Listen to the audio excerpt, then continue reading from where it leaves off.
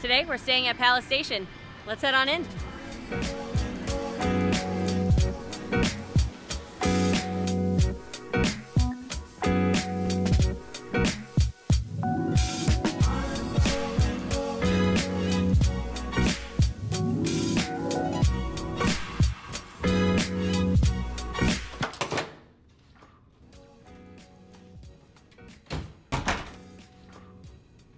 Just checked into our room here at Palace Station. We're on the 21st floor, almost at the top, in room 26.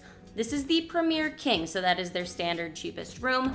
Online, it did not say how many square feet it is, but let's take a look around.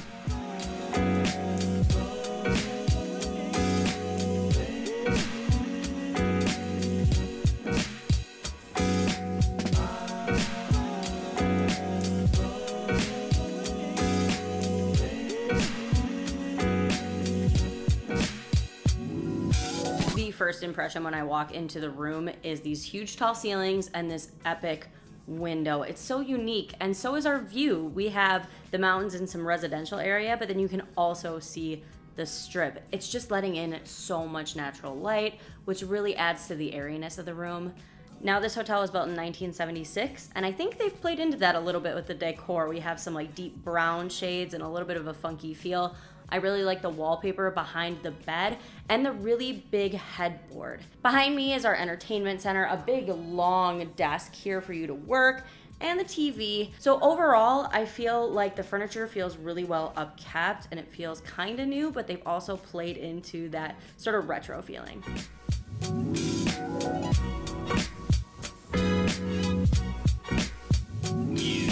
Just outside the bathroom, they do have a full-length mirror and an open closet to put all of your things.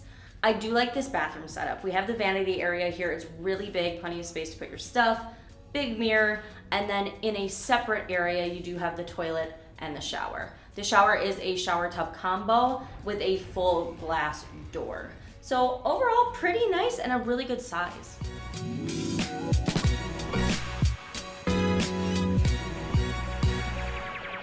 So that is our room. Now, I did not find a personal fridge or a coffee maker, but I like the room. It's cozy.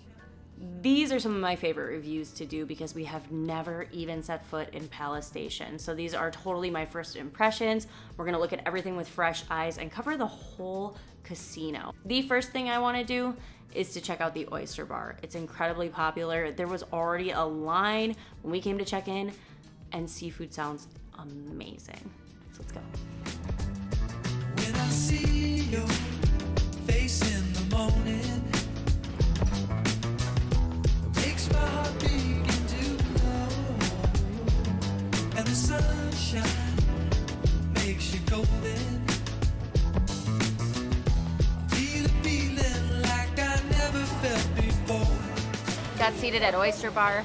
Now, there is a wait. There's always a wait, even though they're open 24 hours a day. We waited a half hour, so it really wasn't bad at all. Now, it's not just an oyster bar. It's actually a seafood boil, and they boil your dishes right in front of you. We started with some oysters. They were huge. They were fresh. They were really good. I got the crab pan roast, and Mr. Ruby got the gumbo. They're both delicious. Unique and different. The gumbo is more spicy. Mine's a little more creamy and sweet. Honestly, the plates are huge. You could share easily. It's worth the wait. Well worth the wait. I highly recommend this. It was delicious. Oof, the air conditioning has got me cold. It's time to go to the pool.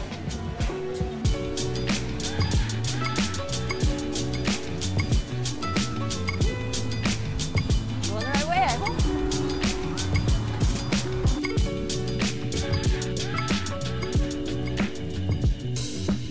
No rain right now. No umbrella needed today. Made it to Palace Station's pool area. It is a smaller pool. I will say though, all the furniture looks new. They do have a bar area. It's also really quiet. There's like no one here. We practically have it to ourselves. I also really love the view of the strip from here. So overall, it's a pool that will suffice on this 110-degree day. Time to take a dip.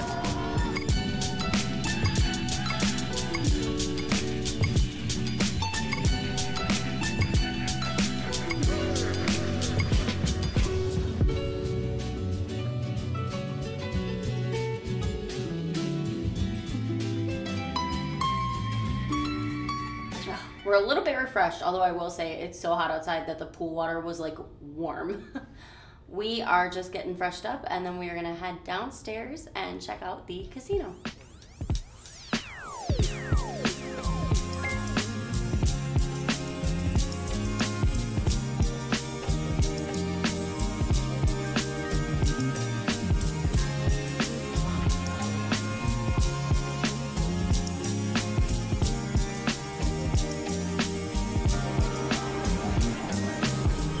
As I said, Palace Station was built in 1976, and it's the first property to have locals in mind. They wanted this to be a place that locals come.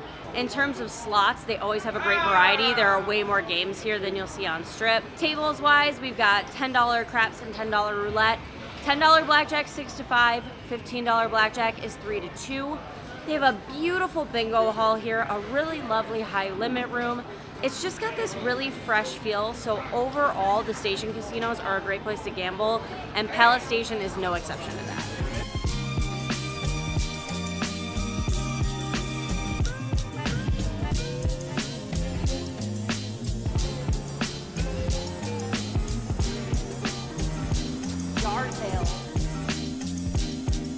We came upstairs to check out the movie theater. It's called the Cinebar, and they actually do have like a whole bar and lounge area here with an outdoor patio. So you can sit and have a drink before you go and check out a show.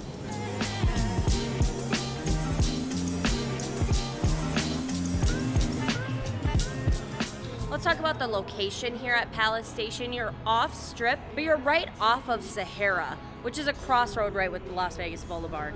I still wouldn't call this walkable. You're gonna need to have a car or you're gonna need to Uber. Overall, I feel like this property is kind of for those who wanna be off Strip, but be really close to the action.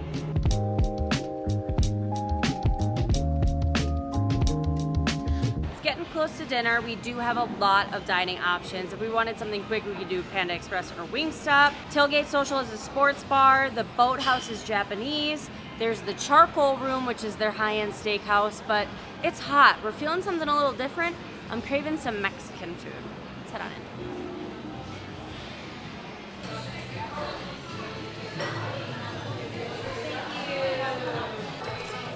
Just got seated here at Tacos and Tequila. Now they are famous for their margaritas. I forgot to mention earlier, they gave us a coupon book when we checked in. We can either get buy one, get one margs or a free appetizer if we buy 2 entrees. So I'm just craving a marg and some tacos. Sounds really good.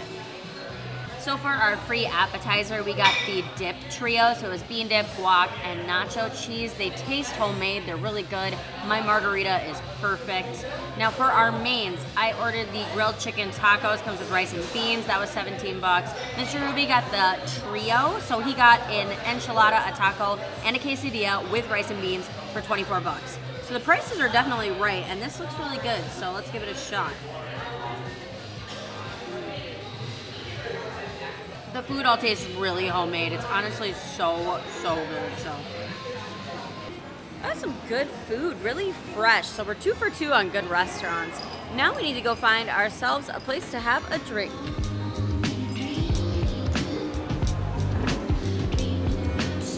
Come on, real quick. Oh, I had 3, but Stations always has a bunch of these center bars in their casinos where they have a ton of tabletop gaming. We're gonna sit here, play a little video poker, have a beer, and we will see you guys all in the morning.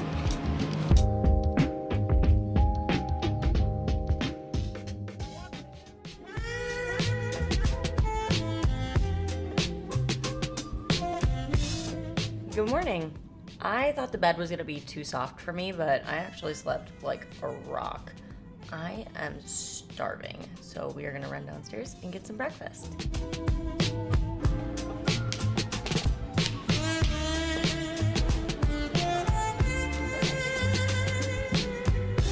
We made it to the Brass Fork Kitchen and Bar. This is actually open 24 hours. I am feeling like I need something fresh, so I am eyeing this fruit plate. Food has arrived. Wow, the portions are huge. Mr. Ruby's breakfast was like $13. It's massive. 3 eggs, pancakes, bacon. This fruit plate with Greek yogurt I think was like $11, and then I got a side of hash brown and eggs. So this looks like a big hearty breakfast to start our day.